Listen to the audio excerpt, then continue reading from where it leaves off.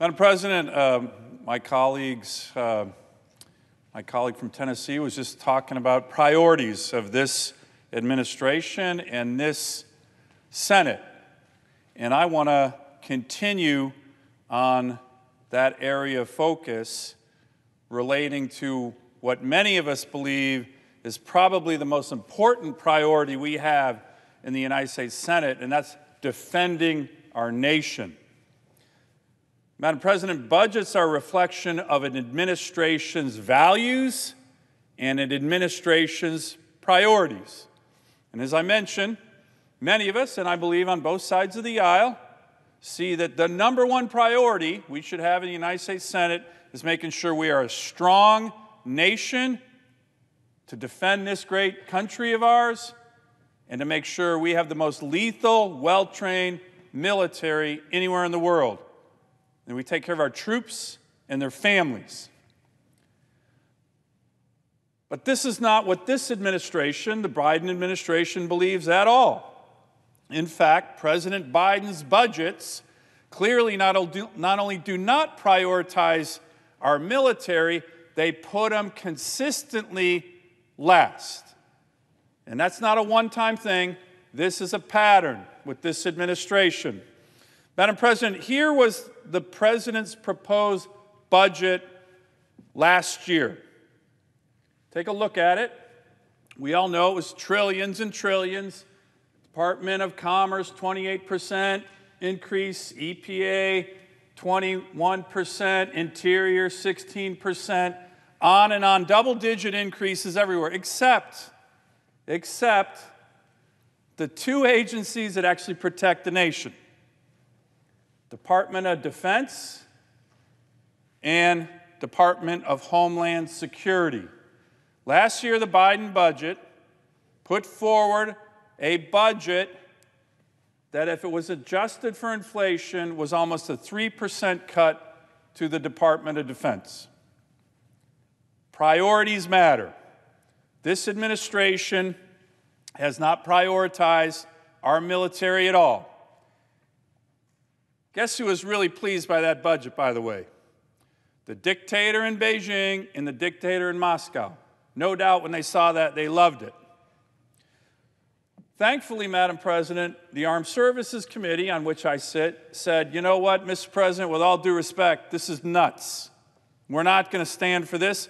We put forward in the National Defense Authorization Act last year a 3% real increase to the Department of Defense budget.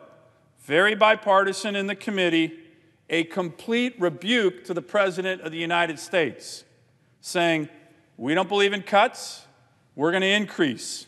The appropriators, thankfully, did the same. So that was the Biden administration's prioritization of our military last year. Now, what happened between last year and this year when the most recent budget came out? Well, I think a lot of us know, Madam President, but I'm going to talk a little bit about it. Russia invaded Ukraine.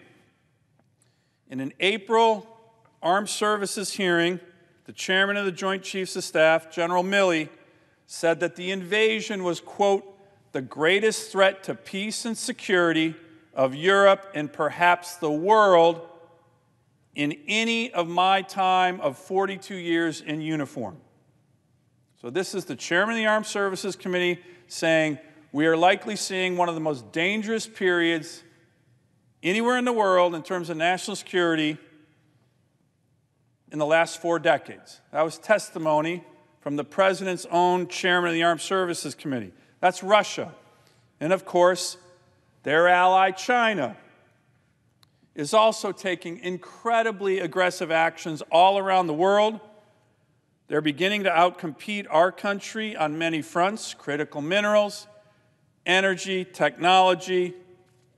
Certainly, Xi Jinping, the dictator of Beijing, has increased China's aggression all around the world. India threatening to invade Taiwan, economic aggression towards Australia, snuffing out liberty in Hong Kong.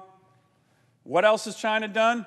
It is dramatically increasing its defense spending, more than 7% this year, increasing a Navy that is almost becoming larger than ours.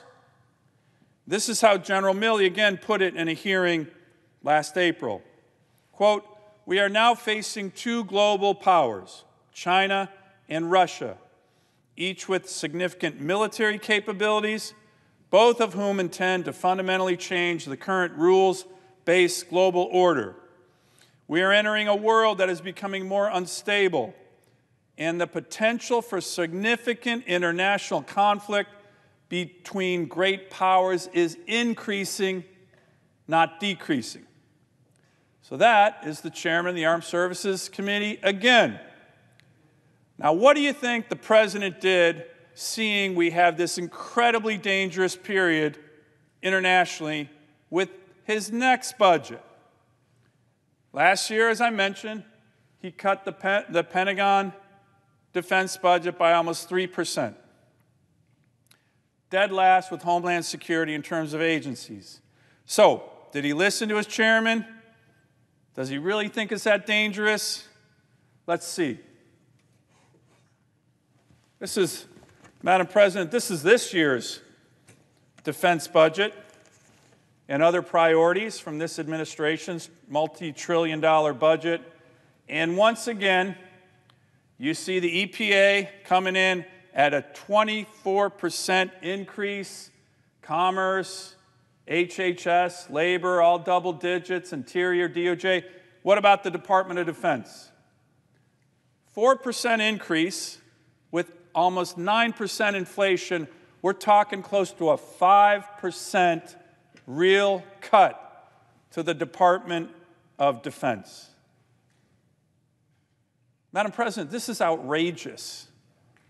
Last year, the president put forward almost a 4% cut to defense spending. In the interim period, we have one of the most dangerous wars that's happened, certainly in Europe and maybe in the world, in a generation. The President's own Secretary of Defense and Chairman of the Armed Services comes before the Senate Armed Services Committee and says, it's an incredibly dangerous time, a period maybe since almost in 50 years we haven't seen so many threats to the international order. And the President does what?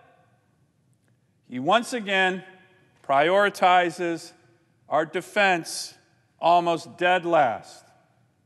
Almost dead last. Adjusted for inflation, a 5% cut. Now, at this posture hearing for the Secretary of Defense and Chairman Milley, I asked the question, gentlemen, with all due respect, you just said it's the most dangerous period in almost the last 50 years. How can you come before this committee and put forward a budget that's almost a 5% cut to the Department of Defense and our troops? Madam President, they didn't have a good answer. The truth of the matter is, I'm quite certain that the uniformed military and probably even Secretary Austin do not support this budget, but they're good soldiers. They had to salute the Commander-in-Chief and try to support it. But we don't have to support it. And I know the American people certainly don't support it. But once again, I do know two people who support it, Vladimir Putin, Xi Jinping. Look at this, and this is something they're very pleased with. So, Madam President, once again, the Armed Services Committee, when we met to mark up the NDAA, we voted in an overwhelming bipartisan fashion, 23-3, to once again dramatically rebuke the President in a bipartisan way and significantly increase the top line for the Department of Defense to make sure we have a strong nation and that our troops are taken care of, and so are their families, by almost $45 billion over what the President requested.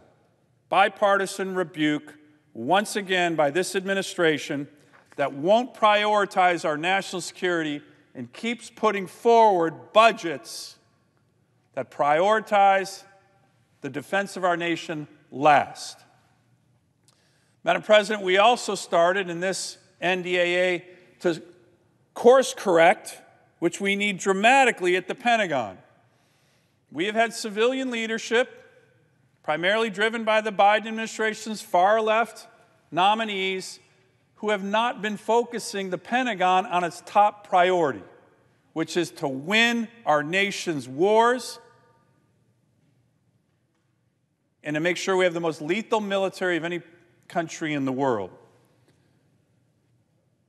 So I was able in this NDAA to put forward some amendments that I was glad to get bipartisan support on that are in the current NDAA that start a course correction.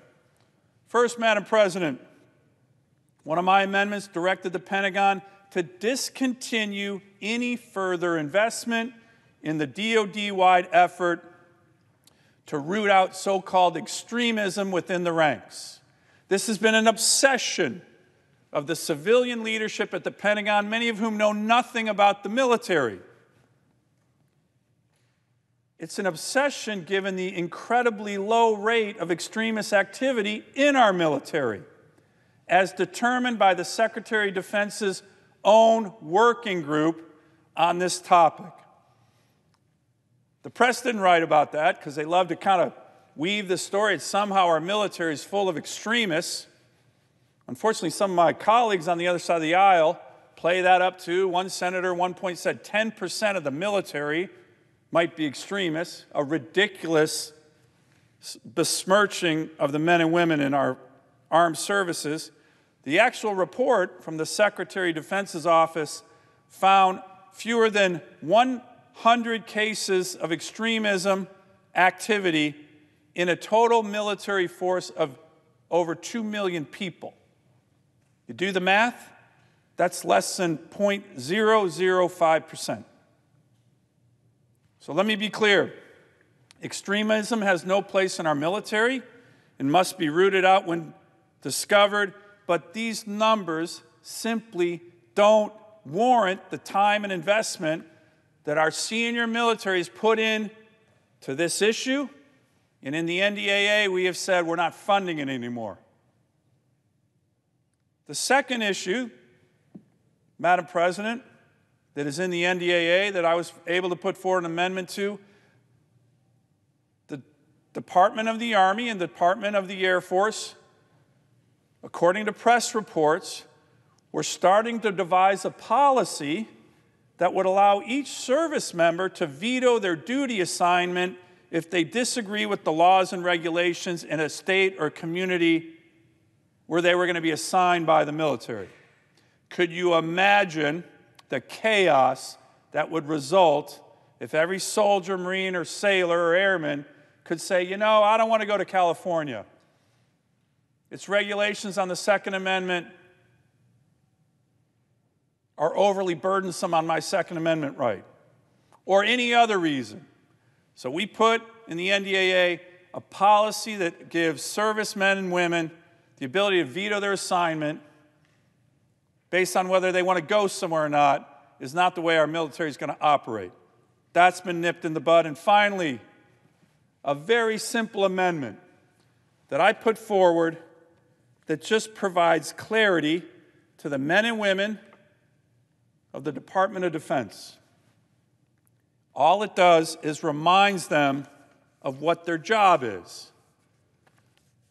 Madam President, the military is too often asked to do so many different things, focus on climate change, focus on so many other issues. The military has one job: to provide combat-credible military forces needed to deter our adversaries, protect the security of our nation, and win our nation's wars when called upon to do so. So I put forward an amendment that said just that. Here's your priority. Here's what you're supposed to do. And it's needed because of all the things that our top civilian leaders are now telling the troops they should be focused on. They should be focused on prevailing in a war if they are called to do so. And that's what my amendment did. Believe it or not, a number of senators voted against it, but that also made the Defense Authorization Act this year. So in addition to significantly increasing the Department of Defense's authorized budget, we are starting to once again get the military focused on their primary job, lethality and winning wars. So we need to bring the NDAA to the floor. We've passed it 66 years in a row. As I mentioned, the administration's priorities are clearly not with regard to national defense and our military. We can tell by the budget that's been put forward. In the Senate, priorities are often determined by time on the floor to get a piece of legislation moving. And Madam President, it is clear to everybody who's been here that the majority leader does not prioritize the military the same way the President of the United States doesn't. We passed the NDAA in June, the Armed Services Committee did, in a huge bipartisan vote. The House passed its NDAA in the House in July. So we are waiting to bring up one of the most important pieces of legislation we work on every year, the legislation that sets the policy and funds our troops and their families. Where is it? Senator Schumer, where is it? When are we going to bring it up? You have Democrats and Republicans who are looking at this floor time in September saying, we need to bring up the NDAA. The rumor is right now that the majority leader plans to bring it up in December. Think about that, America. I don't even know what we're doing right now on the Senate floor. Minor nominations. We should be bringing up the NDAA to protect this country and to make sure the men and women in our military know we have their back. But right now, nobody has any idea, maybe this majority leader does, on when we're actually going to bring this most important bipartisan piece of legislation to the floor. So, Madam President, this is why I joined a letter that we sent out today, led by Senator Tuberville, who serves on the Armed Services Committee with me, signed by 20 of my colleagues. And by the way, I know it would be signed by some Democrat colleagues as well. They didn't want to put their name on the letter, but they feel the same. That says to the majority leader, you control the Senate, you control the priority of this body, bring up the NDAA by the end of September. Here's the letter, Madam President. I'd like to submit it for the record. The letter says that, quote, at the founding of our nation, then General George Washington penned, quote, when the civil and military powers cooperate and afford mutual aid to each other, there can be little doubt of things going well. As General Milley said, at one of the most dangerous times in recent history, it is vital that our civil and military powers cooperate. What we need to do in this body right now is get back to the important work of bolstering our economy, fighting inflation, bringing down energy costs, unleashing American energy, and most importantly, Madam President, passing the NDAA so we can bolster the national security of this great nation in very dangerous times. I call on the majority leader, along with 20 of my colleagues and some of my Democratic colleagues, to bring the NDAA to the floor, not wait till the end of the year, which is what we hear you are planning to do. I yield the floor.